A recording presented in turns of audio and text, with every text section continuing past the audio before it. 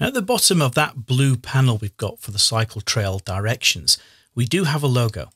And that is composed of just a vector shape of the main logo. It's actually meant to be an old millstone from the days when we used to mill corn and things. And that is the symbol for the Peak District. So you notice that adjacent to that is editable text, which is fine. However, this is one of those rare occasions where it might be worth converting the text to outlines, which means converting the text from being editable with all its type properties and turning the type characters into shapes. Quite often when you've got typing involved with a logo, it's going to need to be scaled to all different kinds of sizes. And so really in this case, it would be better if we right-clicked on that text frame and you can choose Create Outlines. Now that option is also available from the type menu at the top of the screen. And then we've got in here, Create Outlines.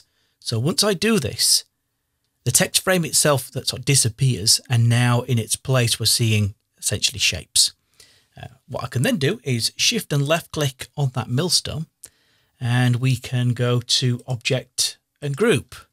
Because now if I was to create a duplicate of this and then just move to the side, and if I needed to scale it down, I'm not going to run the risk of the text becoming overset or having issues with the text frame itself, passing it onto somebody else who maybe doesn't have that font of Myriad Pro.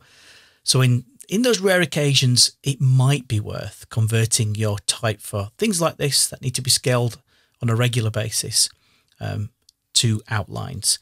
But in all other occasions, I would tend to say it's very rare that you'll need to do that. That is a bit of an exception, but that is how you do it.